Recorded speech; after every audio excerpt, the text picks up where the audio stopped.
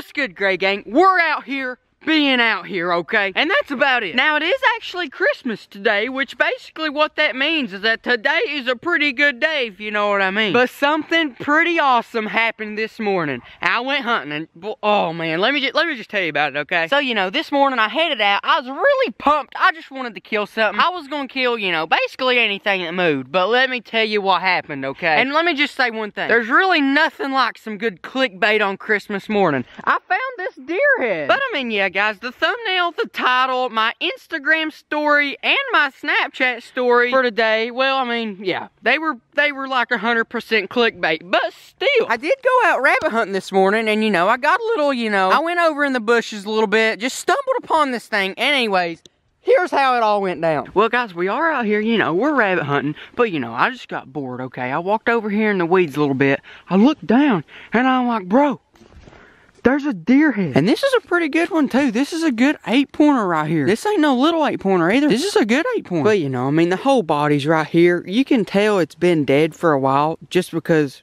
well, there's nothing left here except just the bones. And I'll be completely honest, people, in a way, I sort of think this deer died back whenever it was in velvet. Because if you look right here, it's like still got some of that fur velvet on its horns. And I mean, even up here in some more spots, see, like right there, and even up here, it's still got like its velvet on here. So this deer, honestly, I think it's been dead for quite a while. This right here may have even been like, you know, one of the blue-tongued deer. But nevertheless, I mean, we've not killed a rabbit yet, but I am taking this home just because, well, it's pretty cool. But I mean, for real, guys, look at this. That is a very good rack right there. There's my hand inside of it. That's a good deer. And like I said back at, you know, where I found it, I believe this deer was a blue-tongued deer and actually died back in the summer while he's still in velvet. Because if you look real closely right there, you can see velvet on the antlers. Now, if we can just kill a deer like this with my bow, that, you know, is actually a living deer, then we'll be into business, okay? Unfortunately, that's just not happened yet.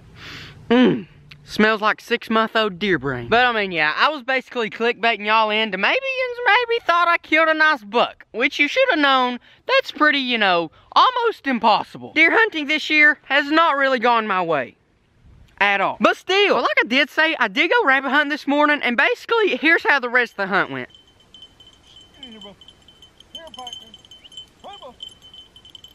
Yep, that's about it.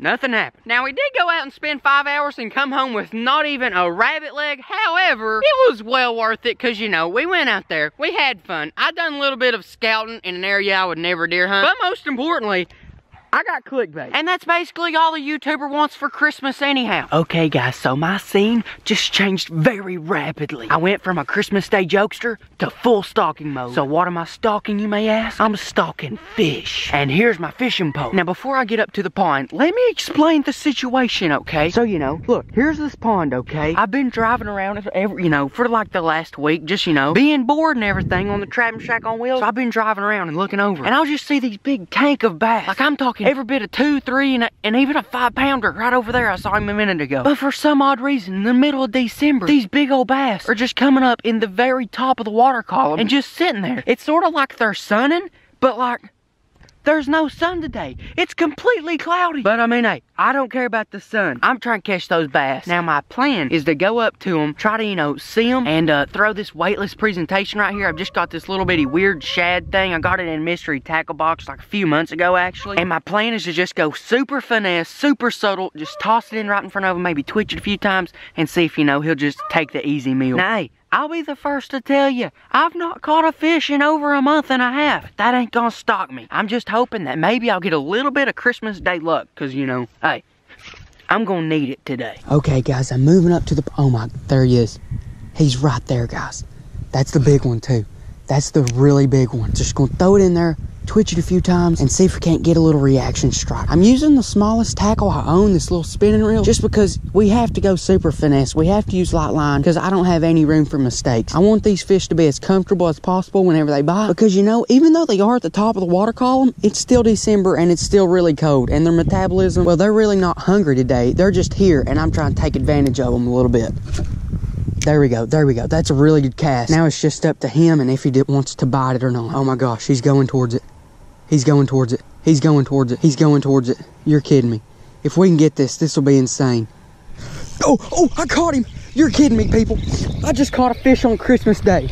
Christmas Day bass fishing. Christmas stinking day bass fishing. That is a monster, people. That is a monster. Are you kidding me? Are you kidding me? I just stalked a stinking 4-pound bass. I just stalked this sucker like a mule deer. Like for real. What in the world is this? This fish is freezing cold too. He's like every bit of 0 degrees. Boys, that is what you call execution, baby. There's some things in life that you just won't understand. This is one of those things I do not understand. But I mean, hey boys, the best part about that is that was like my first stinking cast. And there was more of them right over here. And this isn't even the one I thought I saw. Like, this one actually came out of that big brush pile. The big one that I saw that was like at least 4 pounds, she was right over there on the bank. But I believe whenever I threw in, she, well, you know, she got out of there pretty quick. But anyways, here you go, Mr. Bass. See you later, but thanks for biting, most definitely. And now it is time for a really deep discussion. After catching that bass on my first cast, I would like to say one thing. Boy, why have you not bitten my baits all summer long? Like, I'm not kidding, guys, and you know this. I've fished at this pond like all summer, just trying to catch a fish. Then why do I come out here on Christmas Day, throw one cast, and catch him immediately? But like I just said a second ago, some things are not meant to be understood, and I am most definitely sure that that is one of the things that are not supposed to be understood. But I will be honest, I do think that the stalking and, you know, leaving the trapping shack on wheels back there, I really do think that helped, because if they'd felt the big vibrations or the motor running, I don't think I could have caught that bass. That's not the only bass I've saw cruising. Most definitely over there on that bank and over there in the corner, I've saw a lot more of them. They're not exactly as big as that, but still, bro. For a fish. Let's go get him. Let's go. There he is. That's a good one too. That is actually a really good one. This, okay, it's not a giant, but I believe this guy might actually be a spotted bass. Yeah, he actually is. I just caught like a spotted bass, guys, in a Kentucky pond, which is, you know, not exactly normal, but he did fight really good. But anyways, here he is. Perfect hook set right there in the top of the mouth. He's not nearly as big, but I will say, without any doubt in my mind, he honestly fought harder than that big one. Just a little Kentucky bass, spotted bass right there. Hey, that's pretty good for December. Anything's good for December. Sheba, what are you doing? What are you doing on Christmas? And that reminds me, my dogs need a Christmas present too. Stay patient, Sheba. Let me see what I can find. Let's look around and see if we can find them a Christmas present. Okay, right here. Screaming hot dough and extras. An ice cold Pepsi. A brand new pair of Kobe's to chew on. A broken fishing pole. A hot water heater. A not so new pair of Crocs to chew on. Hey boys, that's a winner right there. That is a winner. They're getting Crocs. I don't know about you, but I mean, I think they'll love them. Here you go, Peanut. There's one for you, and here's one for you, Lucky. Merry Christmas! And then there's Sheba. We can't forget about Sheba. There you go. Good doggy.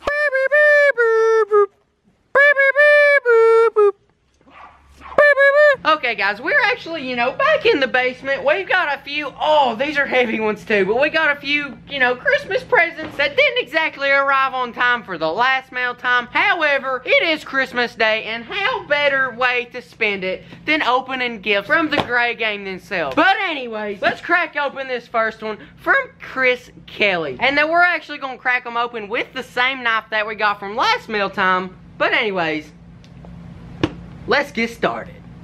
Oh wow, what is this? I mean, I really don't know what it is. I mean, it's got puppies on it, so I don't know if that's like, it's like a puppy in a box, or maybe that's just a wrapping paper. That may be true. That very well may just be the wrapping paper. Okay, I have now confirmed that is 100% just the wrapping paper. This is not puppies in a box. Even though I do think that'd be a pretty awesome business to start. So what do we got in here? What in the, bruh, I think it's a golf ball. I believe it is. And here's a card, and it's got a bait pack for the bait wall. I'll put it right there.